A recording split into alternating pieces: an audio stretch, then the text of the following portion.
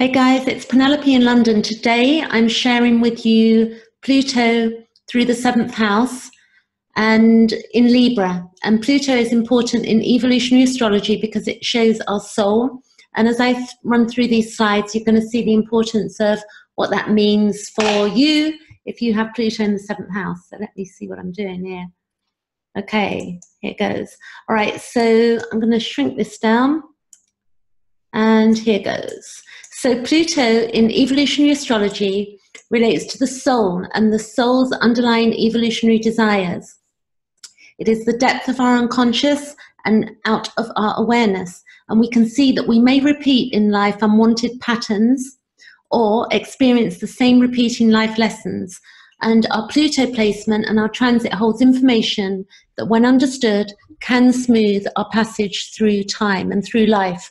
So astrology, basically, looking at a chart, we're able to see the natal chart, a snapshot of the heavens, and then we can see the transits that are taking place based on our date, time, and place of birth. And it's been very healing for me. Looking at my own astrology has really helped me in my life to heal early childhood trauma and understand and know myself. And it's helped me to become individuated, which is part of the work of Carl Jung. So let's go here, reading on a bit more. So knowing our Pluto placement and our chart helps us to objectify and to look at our life and know self. And the self there with a capital S is because the self, it's the higher self, the God self. It's not the small self that we think we are, just this human being in a body. We're infinite and expansive. So that's why it has a capital S for sugar. So there you go. The transit and our solar returns and our aspects to Pluto show us what is being reborn and what is dying or stale and what needs to be changed or released. It is looking to see what needs to end to allow for rebirth and for the regeneration to occur in our lives. Through life, we experience dark nights of the soul, and this is a door to the deeper self. Our life experiences need to be examined so any wounding or painful events can be thawed out, which allows for a rebirth to take place.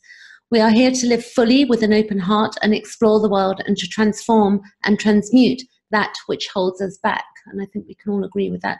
And dark nights of the soul, it's, people hit low points, and it can be very difficult when that happens, when we don't understand what's going on. And astrology and understanding Pluto and our North Node and our South Node can really throw a lot of light on what's really going on for us. That's been my experience of looking at my own chart and other people's that I look at. So the big question that generally when we have a dark night of the soul or hit bottom, we'll ask the question, why am I here? Some people might do that prior to that, but generally when people come to astrology, they want to know, why am I here? What am I doing in my life?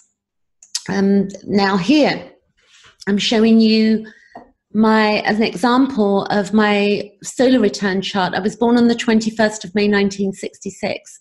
And my solar return chart, this is from the 21st of May, 2019. So this chart was where the planets fall on that date. So that shows the year ahead for me. This is one way of looking at your chart. So on your birthday, you could have a solar return, which will show what you're working on throughout the year and what energies you're dealing with. And you might be able to see there, I don't know if you can see my mouse, but you've got the 4th house on this solar return chart. It's got Pluto, which is in the 4th house for me in Capricorn. And it looks like it's in Aquarius, but it's actually, the degree is in Capricorn. And Pluto is in Capricorn at the moment. So this is my birth natal chart and the planets. This is a snapshot of the heavens at the time that we're born, and that's what a natal chart is. And then what we have is that we have the transits, the little green symbols on the outside of the wheel. They are called transits. So this will show what is going on in our lives today. And all of the bits in the middle there, the lines, they are called aspects. They're the planets speaking to each other. If you've never seen a chart before and don't know what it is, that's what is going on there. So next slide. A natal chart, it represents our potential, and it also represents what we have been and where we are at and what we can become. And Pluto works in 3 ways in our chart. It can be, number 1, cataclysmic due to resistance. 2, that we're willing to change in some ways and resisting in other ways out of fear or uncertainty. And 3, to jump in with one's heart and soul with the desire to understand and learn and eliminating resistance. So I'll just explain to you, if you don't understand what resistance means, it would be like, a simple example would be that if you went out and it was raining and you had an umbrella and you did not want to get wet, let's say you just had your hair done or something and you had a nice outfit on and you didn't want to get wet, but you were resisting putting up the umbrella because you didn't want to put up the umbrella because you didn't want to be seen with an umbrella, for instance. That would mean that you're resisting putting up the umbrella, which is then going to give you a cataclysmic event, maybe not a big one, but you're going to get wet, basically. And so if we don't act on things, then we're resisting and they can become uncomfortable. So we have free will, and knowing this means we get to make choices. It is important we look at the totality of a chart, and in evolutionary astrology, the baseline used will be and is Pluto and the North Node and the South Node. So that's worth knowing, what evolutionary astrology means and what it is. And that's the school of Jeff Wolf Green as well. Now we've got Pluto in the 7th house. I'm going to read to you. If you've popped on this video, that's really what you want to hear, but it's good to know understanding the other bits. I like this picture I found on Google, and that's to do with partnerships and relationships where we're more intimate with each other. Here I will read, and it says Pluto is here is about close relationships and partnerships, a time of evolving how we approach relationships. Our attitudes and our needs and our values are being looked at here. Here we have a Venus connection, as Venus rules Libra. And here we may see past life connections and renewals in connections from relationships that occurred earlier in our life or in past lives. If, we've all got different beliefs, but I do believe in past lives, and that's what we work on in evolutionary astrology, the South Node. It is important to look at Venus connections here to see if aspects are harmonious or stressful, so we know what we are dealing with in life. Stress means something is unresolved and needs to be resolved. The non-stressful aspects point to new messages that are needed, that we need, and resistance can be felt around unresolved issues. The past needs to be resolved so we can move forward. When the past is cleaned up, then new experience can be experienced fully and integrated. The past can affect the future. Confrontations or clashes are not all negative.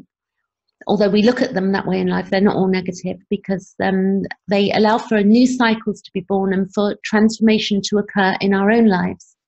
Because we are dealing with individuals, each case will vary. Synastry charts can show what needs to be addressed or what is being addressed, but clearly, or what's happening, but clearly this is dependent on knowing the time of birth, details of another to get a full picture. Resolving past issues is the main theme here, a time to not react, but to look at how we act, and contemplation will help here. And I will add, I'm going to read on a bit more on Pluto, what it means in the 7th house of Libra, but also what we have is that we basically are looking at relationships, and as we evolve, we evolve through relationships. Like relationships are our teacher as well, which we learn something and we evolve in every single relationship we have. So here we have, often we react to a person in stressful confrontation in the same ways due to our triggers or other circumstances that are unhealed. To heal these wounds, we need to react in a new way. And here we may also end bonds in a clean manner. The point will be to resolve and release. When we resolve with another, some relations may flourish as the resolution then allows for new needs to be redefined and met. Thought out responses instead of reactionary responses work better here. This is a time of change and having our needs met. This will also apply to others who are in relationship with us wanting their needs met. Stressful aspects cause confrontations, and non-stressful aspects allow for growth. This is a time of our updated and new essential needs being brought to light and done consciously. We get to transcend and to evolve to have our new needs met. This also applies to the new needs of others. Needs are not being met in a relationship leads to endings and breakdowns in communication. New people will also come into our lives at this time. It is important to look at all interactions with others from a karmic point of view.